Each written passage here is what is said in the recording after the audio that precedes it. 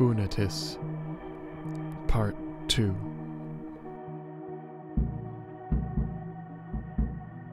I stand in front of a great pyre.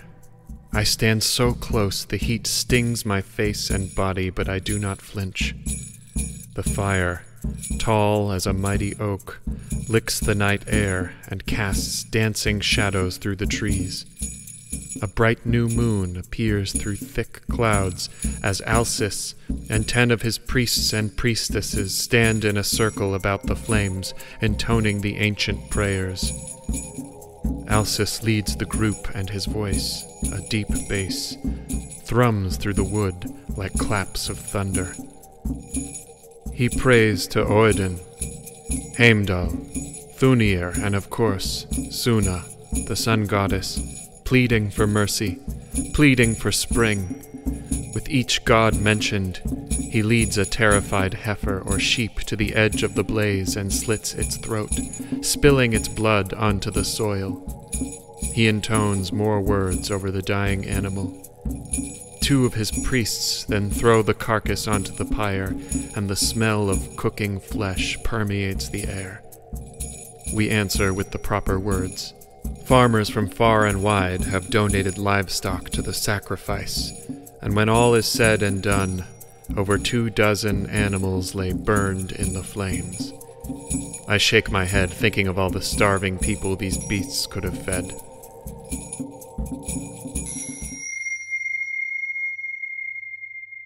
Alcis turns to me when the rite is complete and all is silent, save the sound of the crackling fire. He nods. It is done.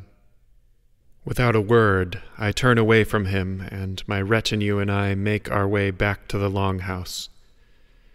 It is a slow walk through the snow-filled wood, and I carefully place my feet one in front of the other. I left my sons in the longhouse with Helferic's strongest men, and I am eager to see them again, eager to be out of the cold to ease my aching hands and legs, eager to be out of the gaze of that damned blind priest. A couple of my men are chatting idly behind me. We reach a section of the thick forest where the moon is not as visible, branches obscuring her face. We are bathed in darkness, guided only by our torches. Suddenly, I halt the procession with a wave of my hand. Something is not right. I scan the darkness surrounding us, straining my eyes to see into the thick wood. Every man is on alert, holding his breath. "Douse your torches! Fortify!" I suddenly yell, but it's too late. It begins as a whistle, a whoosh of air past my face. Before I have time to register what is happening, I turn to see Fuldoin, my most trusted man, crying out in pain, the shaft of an arrow sticking out of his neck. He gasps in surprise and falls to his knees, blood spurting into the snow below him. "Ambush!" I scream, just in time to see black shadows emerge from the darkness, swords and axes glinting in the torchlight. They let out a bone-chilling battle cry and race towards our party. More arrows pierce the air around us, and I draw my axe. "To the longhouse! Run!" I command, but they are upon us. Swords clash, and I see another of my men cut down beside me. His attacker is wearing a thick, dark cloak and a covering over his face. But underneath, I notice the glint of bronze armor. Not just any armor. The armor of my most elite troops. "Treason!" I cry, rage pulsing through my veins, and I heft my axe and swing it into the exposed flesh near his neck. He falls to the ground, screaming in pain. Around me, the sounds of battle continue, and I have trouble distinguishing friend from foe. I run, blood hammering in my ears, all stiffness in my limbs gone. A part of me is oddly pleased to be on the field of battle again, and a slight smile touches my lips. I hack and slash, fending off attacks, and swing at cloaked traitors as I pound through the forest. I vaguely feel spatters of coppery blood land on my face. Not mine. I must get back to the longhouse and make sure Odulrich is safe. After what feels like an eternity, I reach the edge of the wood to the path that leads up to the longhouse. Relieved, I turn and look back. 3 of my men stand with me, breathless. 3 of the 10 I brought with me. The distant screams of wounded men and clacking swords cut through the night air. I gaze down at my hands, now covered in blood, shaking. But something is not right. Where am I? Who am I again? What am I doing here? I reach into my mind for some kind of clue, but I am greeted with nothing. No, there's something. Someone. There's... Colin. Colin. Colin! Colin! Colin! I turned around, breathing hard. Dan and Frank were just behind me, also breathing hard. What the hell was that? What the fuck is going on? Dan yelled at me, taking in gulps of air. I don't... What happened? You don't know? You were standing right there getting all weird. The next thing we know, you're running through the forest like some kind of goddamn banshee with a flaming shit stick attached to its ass. Frank, through his anger and breathlessness, had the presence of mind to crack a smile at Dan's metaphor. That's enough, Frank said, and reached into his coat to fish out a 9mm. He leveled the barrel of the gun at my chest. The muzzle gleamed under the moonlight. You need to turn off your crazy right now. Settle the fuck down and get us to our loot, or... He trailed off. What are you gonna do, shoot me? You son of a bitch. Go ahead, motherfucker, let me see what you got. I tried to keep my voice calm, but my blood boiled and my head rolled. Hey, Dan said smoothly. All right. Now, I understand we are all a little excited here. I think what my colleague is trying to say is that your behavior is troubling us, and he is understandably nervous. Put the gun away, Flavian. There is no need for any of that. Flavian? Your name is Flavian? I guffawed. Hey, that is good name. My mother named me. I held in a smile, and he looked to Dan. Well, at least my name isn't Relish. Relish? Like the condiment? I burst out laughing. Seriously? Yeah, well, you know, it's also an indication of great enjoyment. What? It's ancient, handed down through the generations. My grandpa was a proud Relish, and my daddy... Dan trailed off. Hey, it's not a bad name. Watch I don't put you on my hot dog, motherfucker, Frank, or Flavian said. Yeah, real original, Dan grumbled. Flavian and I shared a laugh, and even Dan cracked a smile. The tension broken, Flavian put his weapon back under his coat, into a holster I had just noticed. Okay, enough of that, Dan continued. There's no reason to get testy here. Colin, now can you get us to some loot or what? Sure thing, hot dog, I said and winked. Dan sighed. Despite my newfound humor, I held my hands to my temples. My blood was pounding through my head, and I tried to think through the rushing sensation in my body. Okay, I was at a loss for a moment. This was definitely not a good showing for me. But suddenly an idea struck me. Of course, the answer was right in front of me. Okay, I'll take you there. I think I know where some is. They nodded, and I shakily led them back the way we came. We walked in silence. All the while I counted my breaths and tried to stop my hands from shaking, the memory of the battle rushing through my mind. I brought them to the site of the ambush. It looked much the same as it had a moment ago, or 4,000 years ago, or whenever that was. I was still having trouble distinguishing time and place. Check here. You sure? Dan said suspiciously. Yes. I answered simply and sat with my back to a tree, closing my eyes and taking in gulps of air. The two men began their work, strapping on headgear attached to their metal detectors and dropping their packs and tools to the ground. I was nervous. What if they didn't find anything? What if all this time had erased any trace of the ambush? They moved through the brush, swinging the detectors back and forth across the soggy ground like little toy soldiers. Flavian shot some uneasy glances at me occasionally, but returned his attention to the task at hand. I thought of knocking him over and taking his gun, but I knew I didn't have the presence of mind to pull off something like that. My heart was still racing, and my head was pounding.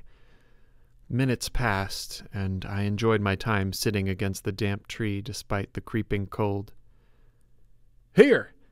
Dan cried suddenly and threw off his headphones. I got something. Here!" I was relieved, but still on edge. I could still see the muzzle of the 9mm in my mind's eye and the bulge in Frank Flavian's coat. "Come on, start digging." Dan was already hacking at the ground with his shovel. "You helping?" Flavian asked, glancing at me. "No," I answered plainly. He regarded me coolly and began to stab the earth with his mattock. They dug for some time feverishly until Dan exclaimed, "Found something!" I heard the sound of his shovel hit something metallic. "Oops!" I heard Dan cry. He bent down and reached into the fresh hole they had dug and removed 2 lumps covered in mud. "I broke the damn thing," I heard him mutter. Flavian turned on his flashlight and aimed it at the 2 muddy masses. They began rubbing away dirt and mud. Slowly, Flavian's flashlight began to reveal blue-tinged implements. I made my way over and gazed at their handiwork. 2 pieces of blue oxidized metal were glimmering through the damp earth, one an ornate hilt, the other clearly a blade under 2 feet in length. "Holy shit, son," Dan exclaimed. "You did it!" "You broke it, Malaka," Flavian said, lighting a cigarette. Dan shrugged and wrapped the pieces of bronze in a cloth and placed them in his pack. "I'm not a damn archaeologist," Dan spat. "They'll have to be happy with what they get. Anything else good around here, son?" he asked me. "I don't know," I replied. It depends on how much they cleaned up after the ambush. I don't know." They looked at me blankly and clearly had no idea what I was talking about. "Never mind. You can search more, but the main site is up ahead." Their appetites whetted, the 2 men fervently searched the area but came up with nothing. We decided to head to the next location. I followed the path by memory, retracing the king's steps as he ran from the ambush. The forest thinned out, and soon we were climbing up a steep hill. My pulse started racing. This was the incline that led to the longhouse. As I plodded forward, my head began to swim, and a rushing sensation filled my body. My breaths began to shorten. Soon my vision was blacking at the edges, and spots of light danced in front of my eyes. I stopped short. It's happening again," I announced to Dan and Flavian. "Please don't," I sputtered, but I could feel myself slipping away. "Don't fucking shoot me. Shit." I felt the ground begin to rush toward me. My legs no longer worked. I was falling into blackness, falling forever.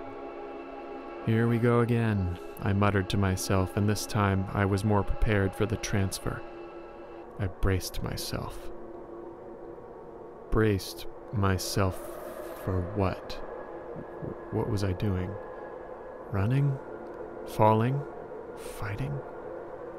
Who am I? I could see my hands, bloody, tightly holding something. My axe. Breathless, we jogged the rest of the way to the longhouse, weapons drawn. In front of the great doors stands my elder son, Helferich, and a dozen of his closest warriors. "Father," he yells, a look of concern painted on his face. I run to him and place an arm on his shoulder. I am breathless, and familiar aches are beginning to creep into my fingers and legs as my battle spirit fades from my body. "We are surprised," I tell him. "I do not know if it was a pinpoint attack or something bigger. Prepare the men to defend the longhouse. Send messengers to my soldiers in the east. We must not let them into the throne room." My son does not move. Helfferich seems to search my face with his eyes. I look at him quizzically for a moment. Suddenly a muffled scream emanates from behind the doors of the longhouse. Little Odelrich. I can hear furniture being turned over and the muffled cry of a female voice. Ava, Odelrich's nursemaid. Understanding washes over me like a giant wave. I stagger back, gazing at my eldest son. "No," I choke out. Tears have formed in my eyes. I have imagined every possibility but this. "I am sorry, Father," Helfferich states plainly. "This is the only way. For the good of our people." He draws his long dagger from his waist. My men make a move to stop him, but I hold my hand up. "No, they are too many." I gesture to the dozen warriors now moving towards us and surrounding my son. "Save yourselves. At least let me die, axe in hand." I growl at my son, who obligingly takes a step back. I draw my weapon, and Helfferich comes upon me. He swings his long dagger, and I deftly dodge its blow and slash with my axe, slicing his cheek. "You've work to do yet, boy." I sneer at him. This seems to enrage Helfferich, and he flails his blade at me wildly. I deflect the blow with the shaft of my war axe and throw my fist into his face. He reels back, blood now pouring from his cheek and eye socket. By now our men have formed a circle around us and watch the dance of death. Some take a knee. My knuckles scream in pain from where I connected with his face, but the pain fades to the back of my mind as my battle spirit floods through my body. Torchlight and the full moon cast strange shadows on my son's face as he holds the side of his head in pain. This blood-stained person does not resemble the man I raised. "Is that the best you can do, boy?" My tears are now forgotten, and my mind has become one with my senses. He may be stronger and younger, but I have been fighting men since long before this pup drew breath. He lets loose a battle cry and runs straight for me, intending to tackle me to the ground. He telegraphs his moves like a green boy, and I step aside, flicking my foot out. He trips and falls heavily onto the ground, splaying out like a buffoon. I hear snickers from the men surrounding us. Helfferich hefts himself onto his hands and knees, but I swiftly kick him in the stomach, causing him to fall back to earth and clutch his gut in pain. He rolls over onto his back. I stand over him and raise my axe over my head. "How dare you, boy?" I growl. I'm about to swing the axe down with all of my might, but as I look upon him, he transforms. I suddenly see the baby I held in my arms the night he was born, the night his mother died. I see him sitting upon my lap as a small child while I explain the constellations to him. I see him the day he broke his arm roughhousing with the other boys, hugging me tight as he cried in pain. I see him as a teenager, returning from his first successful raid, a large, goofy grin plastered on his face, lute in tow. I was so proud of him that day. I falter. The axe goes limp in my hands. Suddenly, immense pressure fills my stomach, and the world seesaws, causing me to stagger backward. I look down. I see his long dagger's pommel sticking out of my stomach. He is up on his knees, arms outstretched, hand limp where he has let go of the blade. I can no longer feel my legs, and I sink to the ground, landing on my back. An unbearable white-hot pain shoots through my midsection, blurring my vision. I see Helferic stand above me. He removes the dagger from my stomach, causing an uncontrollable scream to erupt from my throat. I look into his eyes. They are wet with tears. "I am sorry, Father," he says, and swings the dagger down again. I manage to reach my hand up and grasp his wrist, holding tightly, but I can feel my strength ebbing. He bats my hand away like it's made of cloth and brings the dagger down wildly. The blade sinks into my collarbone. The bone crunches and rips as he pushes the blade further down. I have never felt more pain in my life, and I open my mouth to cry aloud, but my mouth is filled with a thick, coppery liquid.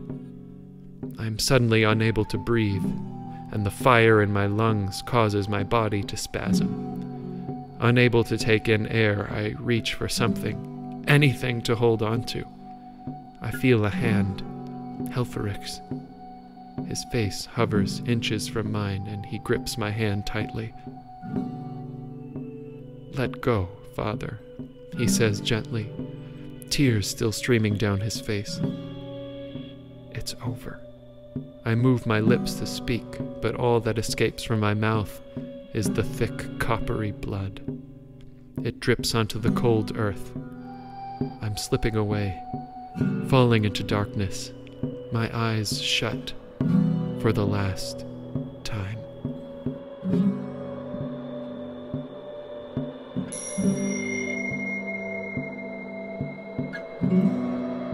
Suddenly, I'm looking down at my body. I see the back of my son's head. He is resting his face on my chest. The pain is gone. I feel placid, easy, calm. The sky is lit with an overarching glow that permeates all, allowing me to see everything as if the sun shone brightly in the sky. It feels oddly familiar. I feel a call. My body is floating up toward the sky. It would be so easy to let go and drift upward, but I stop. What will happen to my kingdom, my sons, my life's work, this land? The urge is intense and radiates through me.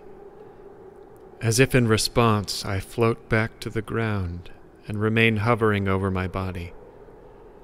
I watch men pick me up and bring my lifeless corpse to the longhouse. My body is covered in gore, unrecognizable. I can't believe I survived as long as I did with wounds like that. I watch from above as they drag my youngest son, screaming, from the longhouse and lead him through the forest to the sacrificial ground. Alcis, the priest, calmly slits his throat and tosses my son's lifeless body upon the still burning pyre, intoning his prayers all the while. They have been planning this, I realize, for some time. I suddenly feel a hand wrapped around mine, and I look down to my right, only to see my youngest son, now holding it. He is smiling at me, and we float wordlessly, each knowing that the pain and terror is over, comforted in each other's presence. Time seems to speed up. Days pass below. Despite their sacrifices, efforts, and prayers, the snow continues to fall. The sky remains cold. My men from the east return, and Odalric and I watch as they slay every single plotter in our murders. There is a great battle on a river. Helferic's loyal soldiers against mine. I watch as my eldest son is cut down from his horse. My men's numbers far too great for him to defeat. They slay Alcis as well, capturing him and flaying him alive in front of a crowd of onlookers. He dies slowly. To my left, I see Alcis and Helferich appear beside me. There is no anger, just knowing. Helferich takes my hand and we continue to watch. My most loyal soldiers prepare a funeral for Odulrich and myself. They build a large structure, placing Odulrich's body on my lap. As is our custom, they leave me my jewelry, weapons, shields, and helms for the afterlife. I have a sense that I will have no use for these items where I am going. The land remains cold. More people starve or freeze to death. Their new king, a young man I once knew in my ranks, makes a decision. Now I see my people preparing to move north, abandoning the city and packing their belongings in carts. Before they leave, I see the priests make one last offering to the gods, the sparkling sky disk. They intone their words and bury it near the longhouse with a trove of swords and axes, further gifts to the gods. Indeed, the disk would be useless elsewhere, as it is precisely built to calculate the movement of heavenly bodies from the hill overlooking the city. Time passes, but I remain.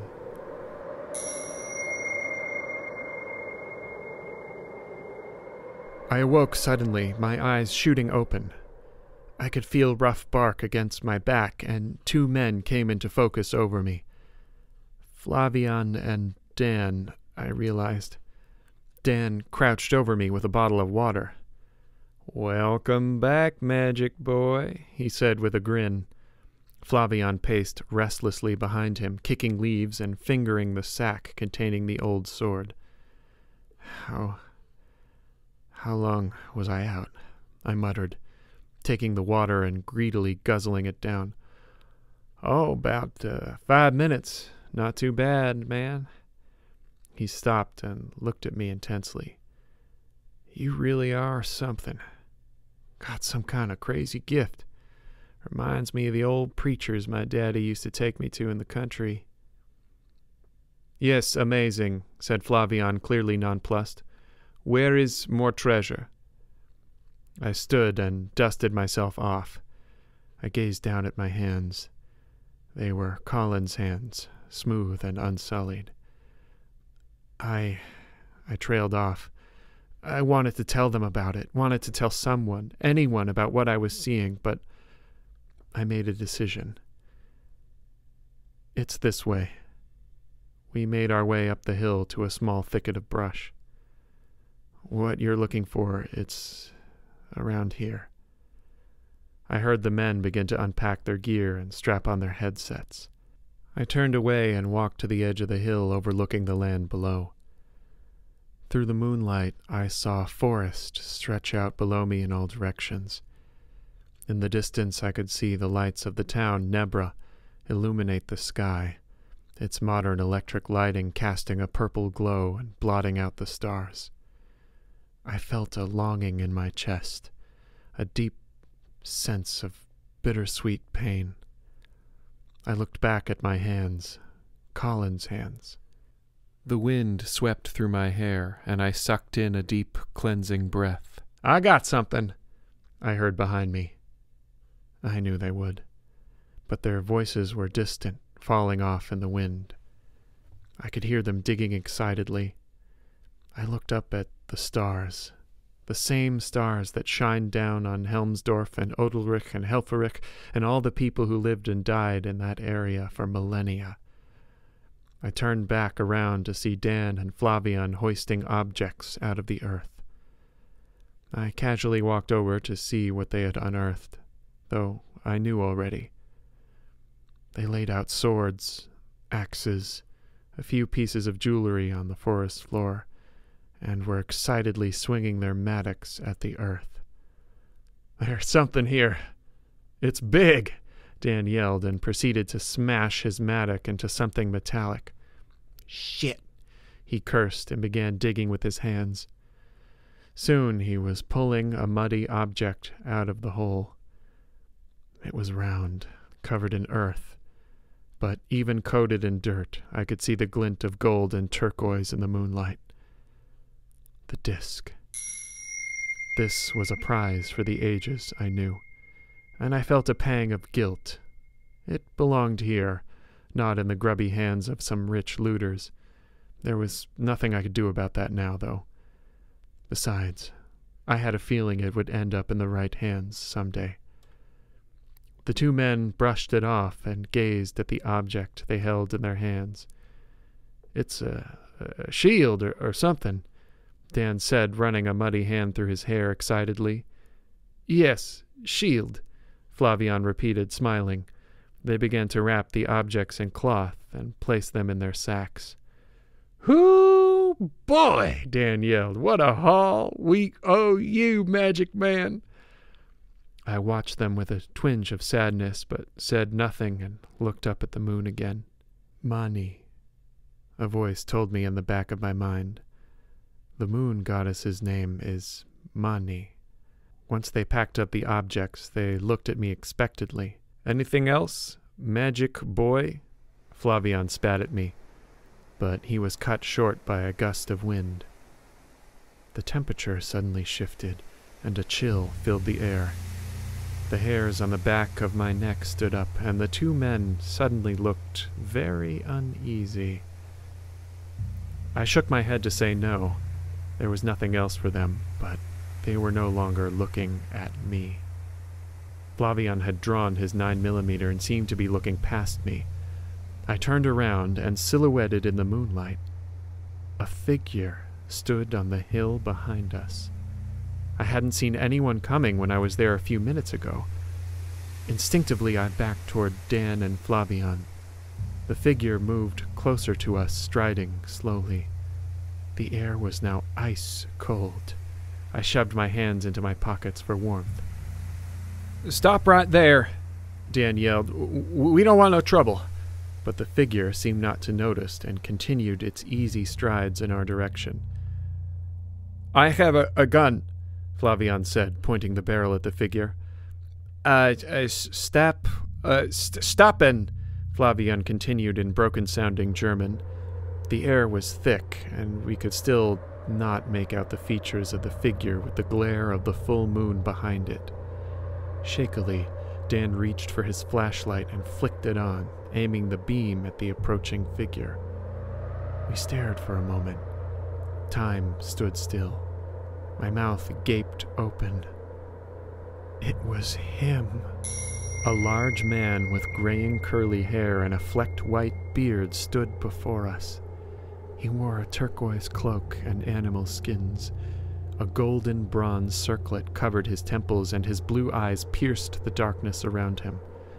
Dried blood covered his chin and beard, and his stomach exposed a giant hole with thick crimson seeping from it. His right shoulder was also steeped in blood, and in his hands he held a shining bronze axe. His face held an expression of glaring contempt, but a slight smile touched his bloodless lips when he saw me. Is that a costume, or?" Dan began, but without warning, Flavian fired his 9mm towards the figure as it slowly walked towards us. Dirt kicked up in the earth behind it, and the reports echoed through the trees, breaking the silence of the forest. He fired again, emptying the mag, and kept pulling the trigger when his weapon was empty, to no avail. The unfazed figure continued its slow walk towards us. That was enough for Dan and Flavian, who turned and ran into the thick forest towards the car. Dan had the presence of mind to grab the sack with their loot before sprinting away. I stood, frozen in place, heart pounding. "Come on, you fool!" I could hear Dan yell as they tore ass through the brush, but I could not. The dead king stepped closer, closer, until I could make out the blood dotting his face and arms, the veins in his cheeks. He stopped and regarded me with bright, inquisitive eyes. It's you," I said breathlessly, doing everything in my power to calm my pounding heart. He nodded solemnly in understanding, though I spoke in English. And it is you. I heard the figure speak in perfect English, though his mouth did not move, and I got the feeling he was communicating on a deeper level than words alone. All that time. All those years. His voice echoed through my mind.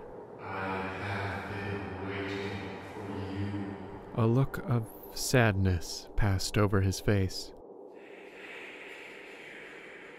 He said, and turned away from me. He began to walk toward the lookout. Wait, But he was gone. Vanished in the blink of an eye. I had so many questions. The air released its tension. The temperature returned to normal.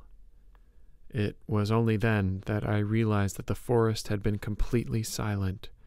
No cricket, no owl, or any sign of life had made a sound when the dead king had appeared. An hour later, I was in the car with Flavian and Dan. Luckily, they had waited for me, though they had almost left me in the forest.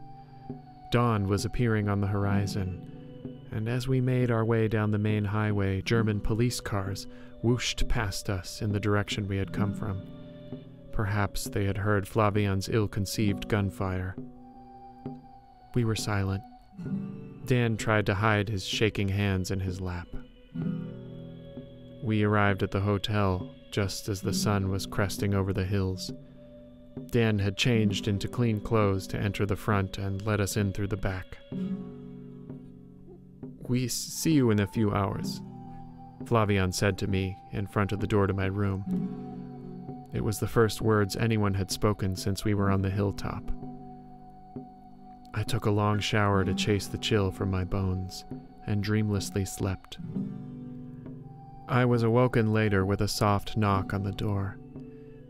Not bothering to put myself together, I opened it to reveal Dan and Flavian. Their eyes were sunken. They had not slept, though it looked like they had managed to shower. Flavian reached into his coat pocket and produced a thick envelope. "For you," he said. "Plus extra." I took the currency from his outstretched hand. "We go now. Airport," he said. "Were those police sirens for us?" I asked them. Did they hear us?" "No," he responded. "Unrelated." "Then I need to stay for one more day. I'll catch a flight out myself." The two men nervously exchanged glances. "Don't worry, I'm not stupid. I'm not going back to the woods. I just don't want to fly today." I shot Flavian a look that said this was my final answer. He shrugged. "Suit yourself, kid," Dan said and turned to leave. "Wait," I said, turning up the intensity in my voice. I had spent enough time with enough spooks to know how to intimidate when I needed to. "Now you two listen to me, Fabio and Hot Dog Man. I need my name completely erased from this. If you two boneheads get caught selling antiquities on the black market, my name must never be mentioned, or else." I sucked in a breath. Remember that man we saw in the forest? At the mention of him, their faces grew pale, and Flavian nervously began fiddling for his cigarettes. "Yeah, that motherfucker is gonna come for you. We talked, and we're in tight. I get in trouble, hurt, anything. That guy will haunt you for the rest of your fucking lives." The lie really worked. They unconsciously backed away from me. All right, Magic Man," Dan said, nervously chuckling and putting his hands up defensively. "We would never dream of mentioning you. Not that anything's going to happen to us. You can be sure of that. Our employer would never allow anything to happen to us." He was smiling, but I could see that the threat landed. "Good. Glad we understand each other. Pleasure doing business." I shook their hands. With that, they turned away, bags in hand, and waltzed out of the hotel. I never saw them again. My mind went back to the disc. I wondered who had their hands on it now. Not my problem, really. I made my way to the lobby to extend my stay and picked up the brochure I had been eyeing on my trips in and out of the hotel. The Halle State Museum of Prehistory. I awoke early the next morning and took a relatively short train ride to Halle, a gorgeous mid-sized city with prominent 16th century architecture. I stood in front of the castle-like museum, gazed at its spires and battlements, coffee in hand, and took a breath before I stepped in. I wasn't exactly sure what I was looking for, but I knew I was in the right place. My intuition had seen to that. The second I had noticed the pamphlet touting the museum, I knew I would be headed there the moment I had a chance. I made my way through its corridors. Suits of armor, a skeleton of an oxen, massive statues of ancient gods, beautiful frescoes, a giant woolly mammoth, an artist's rendition of a Neolithic man, and countless other treasures met me at every turn. I took time to appreciate as many objects as I could. But a sign that read Bronzezeit and Bronze Age in English below greeted me at an intersection. The sign guided me through the mostly empty corridors, and my footfalls echoed around me as I entered a medium-large showroom. Blue oxidized bronze swords and axe heads of all sizes adorned the walls. A myriad of bone arrowheads lay in lit cases, and small stone statues, each proclaiming to be various ancient gods, stood in small glass displays. I knew that I had found what I was looking for when I saw the prominent glass display case in the center of the room. I felt the pit of my stomach fall out as I walked towards it. Time seemed to slow. Trance-like, I floated forward until my face hovered inches away from the large glass panel. There, splayed out in front of me, were two pieced-together skeletons and a display of daggers and swords, as well as a piece of turquoise encased in bronze, a pendant. One skeleton was smaller than the other. An aged bronze circlet lay near its head, as well as a number of jewels, bracelets, and rings. I instinctively looked down at my hands. Colin's hands. Soft from an easy life. I flexed my fingers and pressed my hands onto the glass, trying to will myself closer to the skeletons. Entschuldigung, I heard a friendly but firm voice say behind me, followed by a string of German words I did not understand. I expected a security guard, but was surprised when I turned to find a smaller man with a bushy beard and thick-rimmed glasses. He wore a lanyard around his neck with an official-looking ID and sported sparkling blue eyes. Sie bitte English? I replied, my pulse slightly rising. What if he knew about me or was related in some way to the looters? Ah, of course, so sorry, he said in a jovial voice. Please don't touch the glass. A little bit of relief washed over me. You don't look like a security guard, I smiled back. Ah, yes, no, I am the planner, the curator for this exhibit. I work downstairs. I come up to look sometimes. Remind me if I work here. He answered and laughed. What brings you to my small corner of the world? Just enjoying the sights, I answered and fixed my gaze on the skeletons laid out on blue velvet cloth. He stood next to me and looked at them with a wry smile. They never cease to amaze me, these two, he said. They are my favorite specimens, with so much still to teach us. What can you tell me about them? I asked. Only if you want. I don't know if you have somewhere to be or... Oh, nonsense. This is my favorite part of the job. I lead tours too at times, but this is the slow season in the museum. He sipped on a styrofoam cup of coffee. Isn't there no food and drinks allowed? I jabbed at him. You are a cheeky one, aren't you? American? Yes, I replied. From D.C. Washington, D.C. I have heard of it, yes, he replied, smiling, still sipping his coffee. What do you want to know about our friends here? Well, I guess I could read the display, but why don't you just tell me about them? He smiled happily in response. This is what he lived for. Ah, very good. They were found in 1877 by art historian Friedrich Klopflesch. It is the richest burial ground of this era we have ever come across. This person was buried with high regards and must have been important to his people to be buried with such ostentation. He waved his hand to indicate the swords and jewels. We call him the Prince of Helmsdorf. Just a name, of course. King, I said under my breath. What? He responded. King Helmsdorf. I responded louder. Oh. He paused for a moment, confused, then laughed.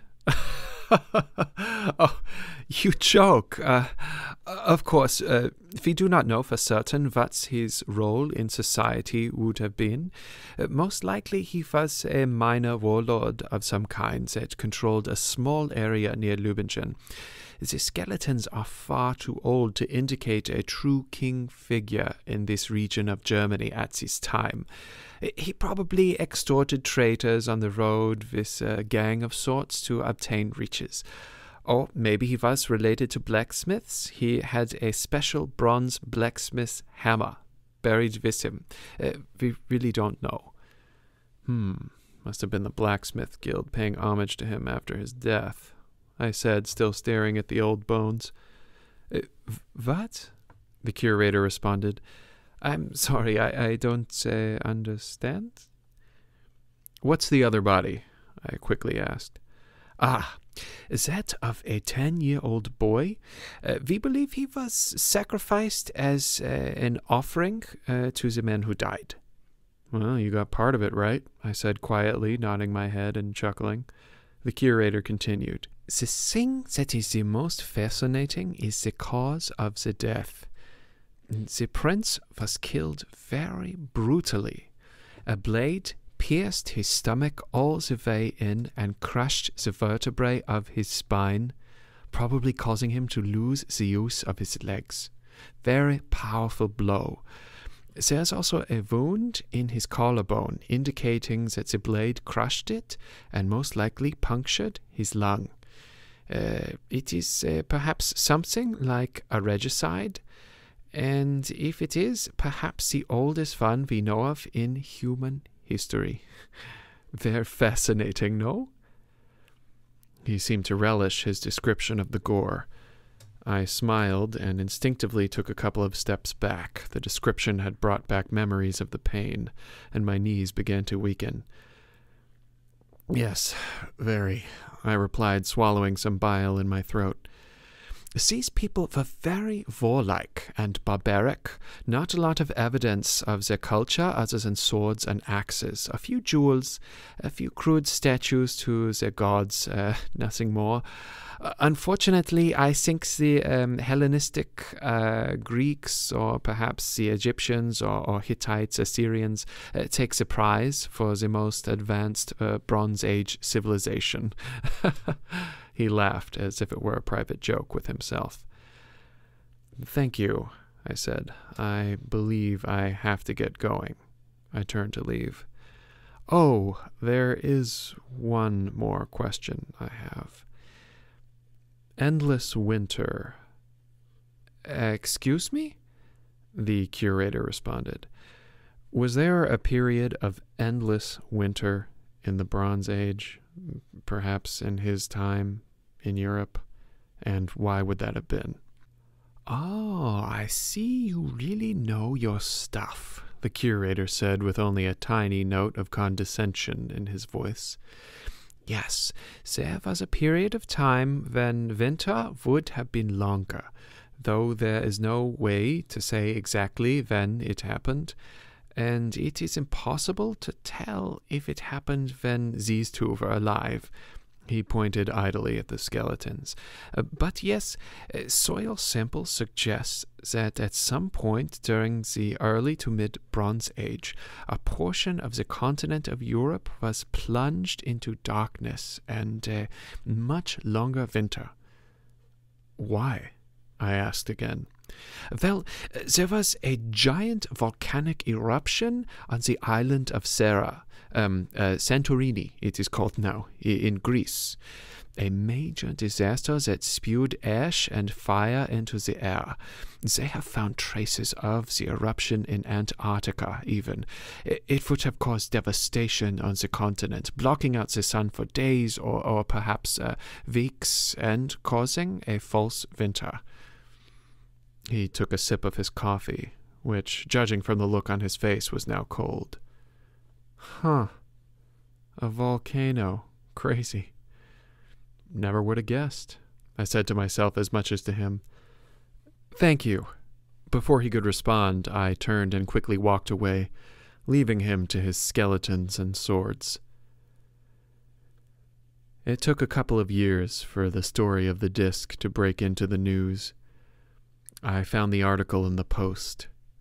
2 treasure hunters had been arrested for trying to sell the disc and accompanying ceremonial weapons to Swiss authorities posing as buyers. Truth is stranger than fiction. I was nervous for a moment, but chuckled to myself when I saw the supposed looters' pictures. Whoever they credited with the looting and black market sales, it was not Dan or Flavian. 2 unfamiliar mugshots looked back at me, and I shook my head. Damn. They really must have been connected, I muttered to myself at my kitchen table, though whoever they worked for was not connected enough to properly navigate and deflect the complex local and international laws surrounding buried treasure. The asking price for the disc on the black market was $400,000 US, though the looters had damaged the artifact while unearthing it, chipping its gold leaf and loosening one of its stars. Idiots, I laughed to myself in disgust. According to experts, the disc is the oldest representation of the cosmos in human history. That floored me. The oldest representation of the cosmos that we know of in human history. The sophistication and technical prowess involved in creating the disc had completely flabbergasted historians and forced them to rethink their take on Bronze Age Germany. In short, one of the most important finds of the century. I wasn't surprised. The disc is now in the museum I visited in Halle. An ancient legacy countless generations will strive to understand. Even Helmsdorf did not know where the original design for the disc came from, nor the design of the stone sky temple which still stands today, known as Germany's Stonehenge. So much for a bunch of mindless, barbaric ancient Germans, I said wistfully to my coffee cup. I never spoke to anyone about my incredible experience as King Helmsdorf, and though I tried to explore the phenomenon further, I was never able to fully embody another human being in the same way. Sure, I got close a couple of times, but nothing in my career has ever compared to the connection I had with that dead king. It's for the best, though. My brush with this phenomenon has left lifelong marks on me, and I can only imagine what it would be like if I had connected with more than one person in this way. Sometimes a memory will wash over me and I'll wonder whether it's mine or his. I awake some nights in a cold sweat, a fresh nightmare running through my mind, wondering if an axe head will split my chest open. Other times I'll find myself somewhere, a mall, a sidewalk, standing over the eggs in my frying pan and forget where I am, or even who I am. I'll gaze down at my hands and see Colin's, wondering where my actual hands have gone. The ones covered in gold and bronze rings, gnarled from battle and probably arthritis. Let me tell you, it is not something you can easily explain to a new date or potential romantic partner when I already work in a field that is hard to explain. It isolates me, a singular experience no one else in the world has had, to my knowledge. There is one recurring dream, though. Each time I have it, it falls through my mind like sand. The dream is expansive, and I always feel that I have learned something each time I awake from it.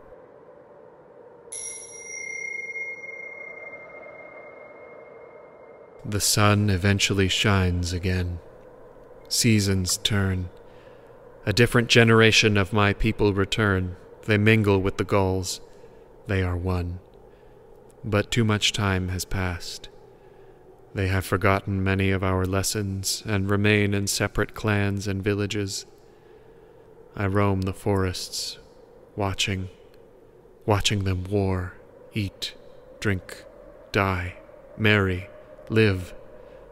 My sons and Alcis eventually leave me for whatever is next, but I must see. I roam the forests alone. A millennia passes in the blink of an eye. A great threat approaches them from the south. Romans, they are called. They use advanced weapons, more durable metals, and superior military tactics, similar to the ones we used in my day. The bloodshed is endless. Battles, occupation, enslavement. I watch them, immovable, always watching. Sometimes I am feared, sometimes revered as a god, but mostly I am forgotten. They intermingle. The Romans leave defeated.